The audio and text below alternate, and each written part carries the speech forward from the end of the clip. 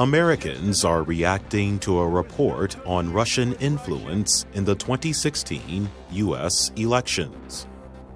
It found that Donald Trump's presidential election campaign did not work with Russia. In Mali, the government is promising to find the gunman responsible for killing more than 130 people. The first unofficial results of Thailand's general elections are being released. Official results will be announced on May 9th. And British Prime Minister Theresa May is seeking parliamentary support for her plan to cancel Britain's membership in the European Union.